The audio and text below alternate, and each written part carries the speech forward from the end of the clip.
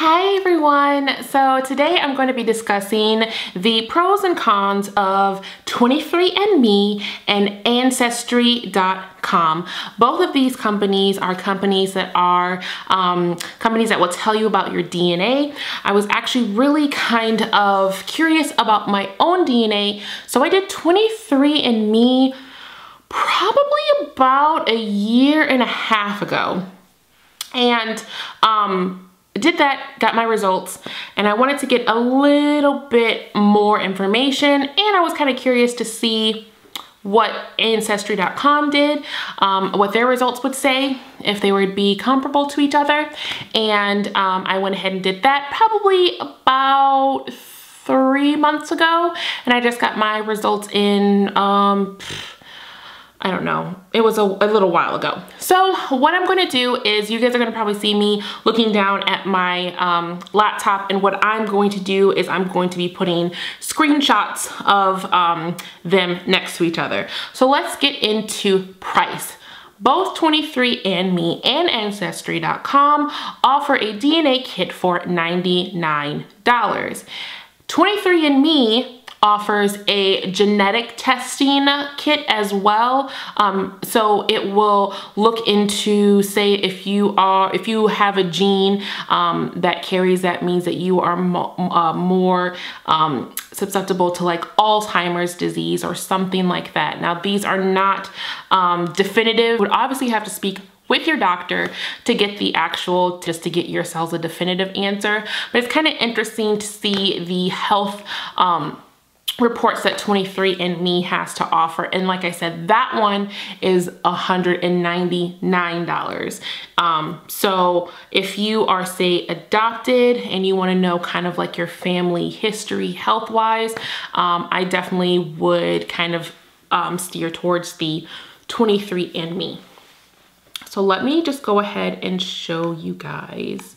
I'll tell you what I liked about both companies, and then I'll tell you what I don't like. So that way you guys can get like a better understanding of what company you may want to go with. For instance, with 23andMe, like I said, you have those health reports as well as the DNA report. So with your health report, you not only get your ancestry, but you also get carrier status with that, which tells you if you're a carrier of certain diseases. You have your genetic health risk, you have your traits, which is kind of interesting to see. Like, obviously you know what you look like because you can look in a mirror, but it kind of tells you based on your DNA what traits you would have. They have your wellness report, and your wellness report kind of goes the lines of like what your DNA, like if you are lactose intolerant, etc., stuff like that. You also have your DNA relatives, which both companies offer you to be able to message your DNA relatives, which is really nice. So there's a lot of information with 23andMe if you get the DNA plus the health report.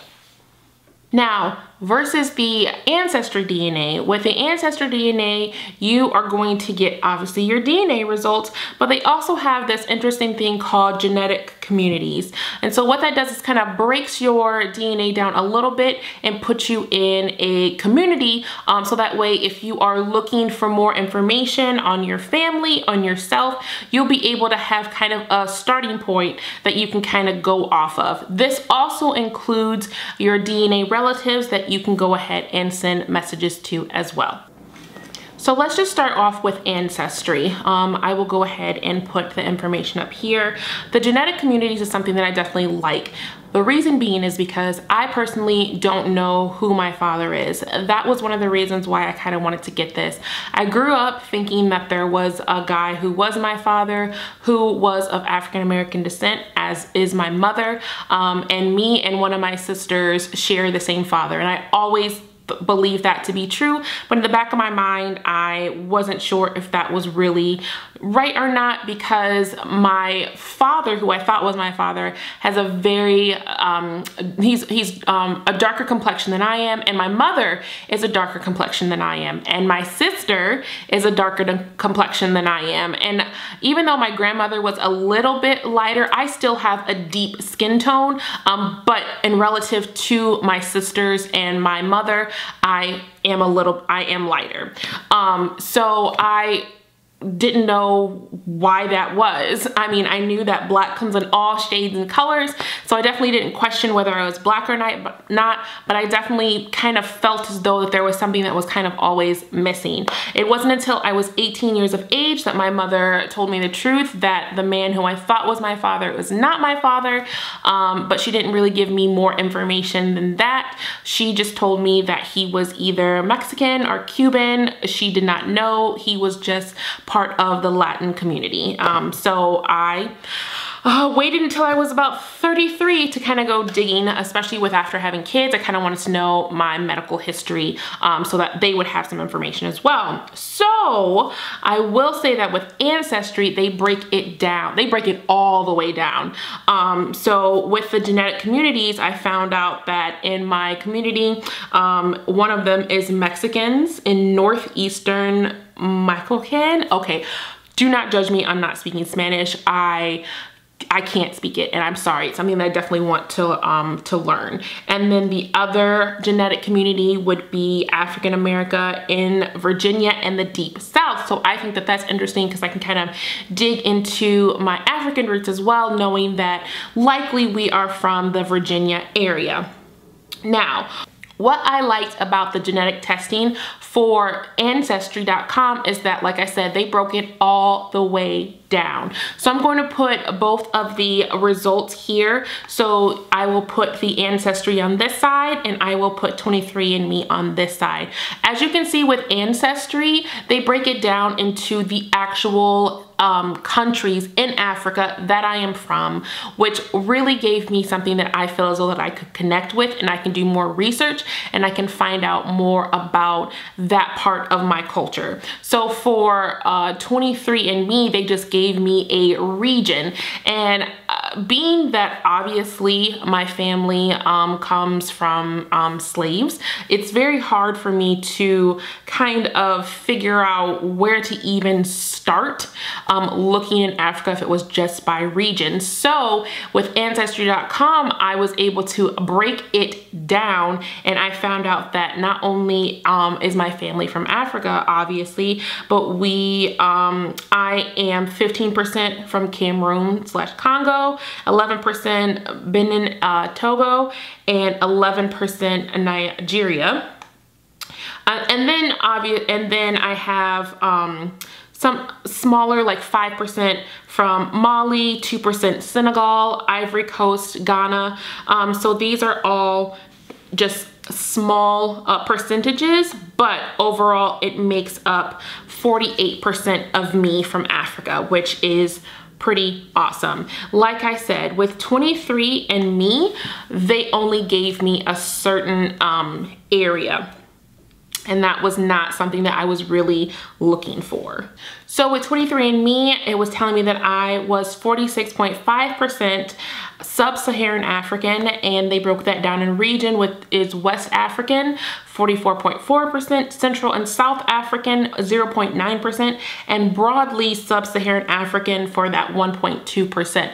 So like I said, if you are looking for something that is like definitive, I would lean towards the Ancestry.com one, because they break it down. Not only do they break it down, but they also give you information about those regions, which is really, really nice, kind of like the history behind those regions. So you have somewhere to start to find out who you are and where you really come from, which is something that I was looking for. And that is something that I was really excited to kind of dig in and break down. One thing that I will give 23andMe a little bit more, one for the pro for them is, even though they don't break down your DNA as much, they give you so much more reports and you can get so much more information. So say that you were adopted. Personally, I would do the 23andMe just so that you can get the health information as well. Yes, that's $199, so it is $100 more than just your DNA.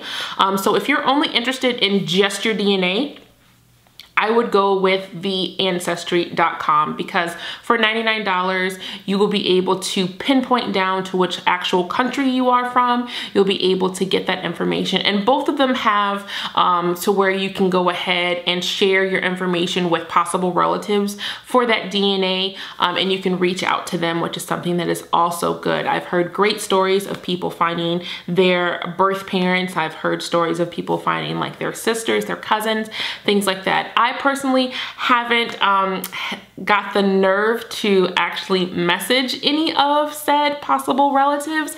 I am comfortable with knowing exactly where I come from right now. I'm just a little nervous to kind of reach out. I'm 34, so it's not something that is really important to me, I guess, to kind of have that family bond. I have my own family, but if you're looking for that, I would definitely do more of the Ancestry.com. That would be my go-to if you're just looking for to find like a long lost family member. Both of these DNA testing have loads of information, so you can kind of stay on your computer for hours just reading up on things. It does take a while to get your information back. They both send you a vial that you have to spit in. They give you like a little line that you have to go ahead and spit in, and they give you the information that the package to put it back in and mail that to them. It takes about 6 to 8 weeks, but if they are on high demand, it can take a little bit longer to get your results back. And both companies email you back the results, and you can sign in, and that way you can get your results and you will have them with you. So I liked that. You can kind of go off, like I said, you can spend kind of like hours just searching through possible relatives and finding out a little bit more about you. Yeah, I definitely am happy about the results that I got back. Happy in the sense that I finally have answers. I was a little taken aback by the fact that it said that I was 25% Native American, but seeing that I have the genetic community in Mexico, that does make sense, because a lot of in Canada all the way down to South America, there were obviously Native Americans that lived there, so that does make a lot of sense to me. And yeah, like I said, I'm just excited to finally have answers for myself, to kind of know where I come from. I feel like I keep on saying that, and I'm just reiterating it. When you have questions and you want to know the answers so bad, but you just really don't even know where to start, I'm just happy that there are companies out there that are able to at least give you somewhere to start so that you can find out more information about yourself. One thing that I will say is that Ancestry.com, I do believe for you to be able to like communicate with your